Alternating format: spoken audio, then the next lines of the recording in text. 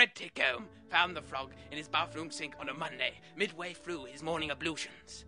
Little did he know at the time that this very frog would cause his eventual voluntary incarceration and end his 24-year-long marriage to his wife, Mildred.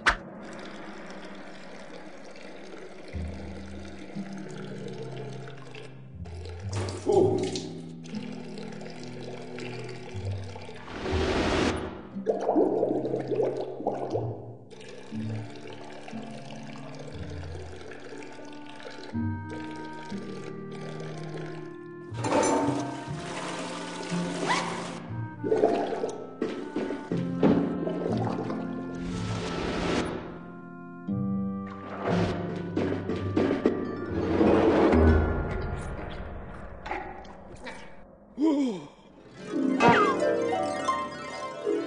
A gift!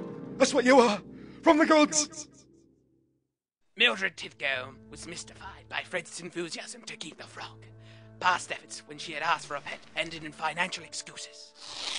But Mildred was not one to pass on such a great opportunity, even if it was just a frog. A week later, a parcel arrives at the door. Hey Terry, book is super 42 down there on the left. Leave these nice balls, you can say sprite them six.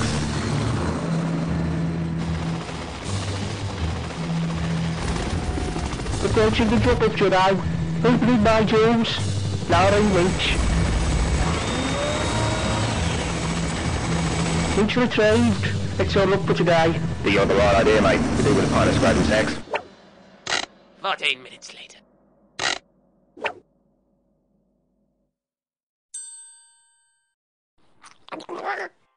Come on, I brought it for you, sweetheart. Luxury it is. Actually, we wouldn't like to consider it a quantum thing because the globes are created manually by hand by arms, but they're without mouth and trained workers. They tend generally to use small calipers designed for potato manipulation. You're using it! Fred buying a 40-grand relaxo pod added to Mildred's suspicions. It was true that Fred was a patron of the local bookies, but he didn't go down there every afternoon weekday for 2 hours to fritter his money away.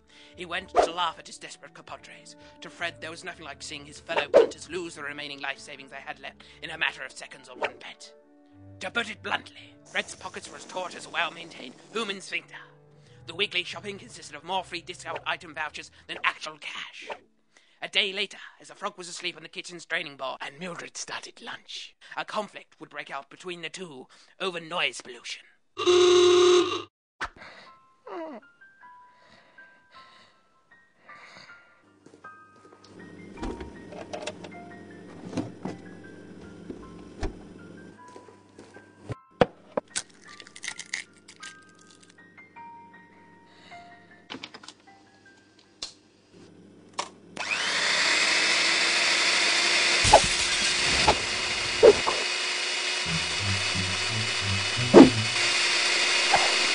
Dr. Quengo concluded that Mildred's fainting was down to a delayed shock reaction. He prescribed several days of rest and Crampon G, an ultra-fast healing drug which was to be taken once daily. By the 4th day, the bite had healed almost completely. 2 days later, the frog would score another direct hit at tea time.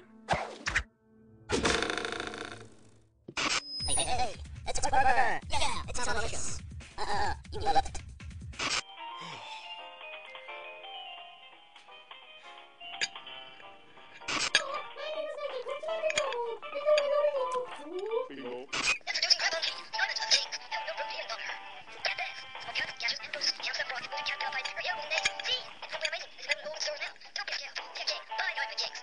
So here we are in another Venezuela. As you can see, Mr. Crown there, he's really giving them a run for his money.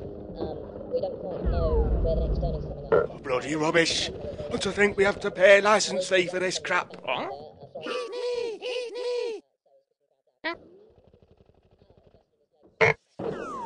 Here you go, love. You can have the rest of the plate. The crinkles in the actually transmit the flavour of quantum. Actually, we wouldn't like to consider it a quantum thing because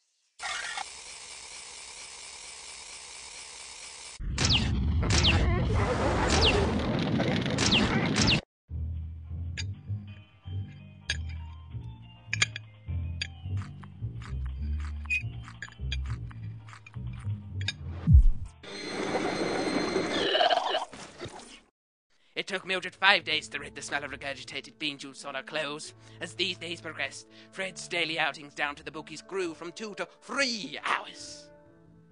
Interestingly, the frog began to accompany Fred too. It was time for Mildred to do a little detective work as regards to the other hour.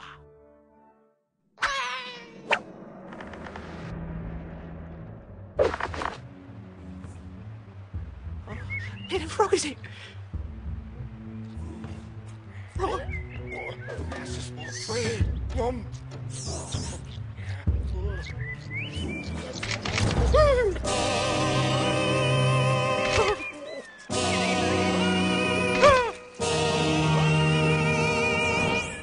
Fred was having an affair with a frog. Luckily, fate or coincidence, it would seem, comes in many ways. That night, on reading the local newspaper classifieds, Mildred would come across something in the lost pets section. Lost rare frog. I have lost one of my most prized pet frogs. Husband Snatcher will offer hefty reward if found. Phone the frogman on 167-485-10-FROMBO. The next day, in the afternoon, when Fred and the frog were out, Mildred would phone. On communication, she agreed on the date of pickup. 8 in the morning the coming day. Before bed, she spiked Fred's beloved evening cup of tea with sleeping pills. Restraining him with gaffer tape and a bin liner or two, Mildred moves him into the stair cupboard. She then proceeded with the frog, using a suckleberry wiener as the phallic bait. By 8:30 tomorrow morning, Mildred will be heading in the direction of the city.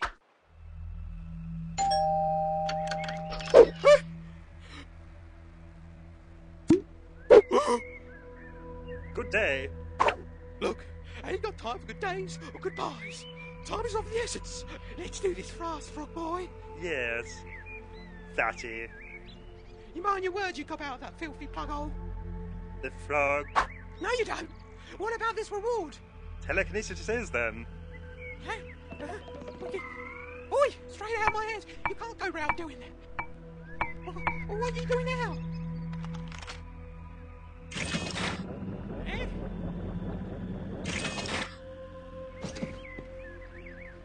Right, you got your frog. What and where is this reward?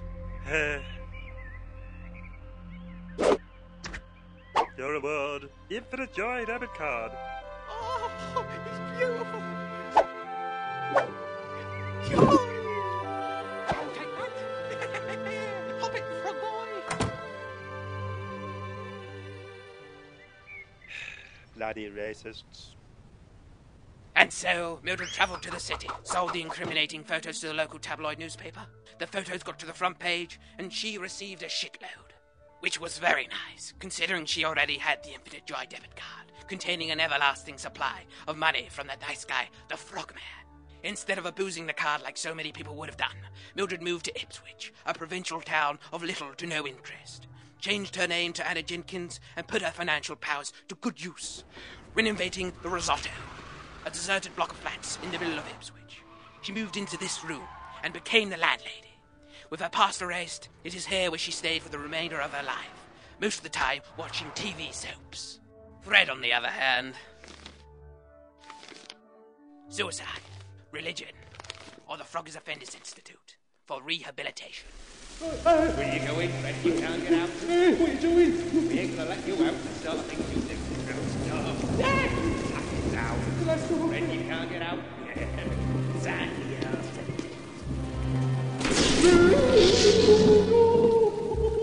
Fred never did get over his lust for a frog. Sadly, my friends, I have no moral to give, but here is a wise word that somebody said once. Don't play with matches.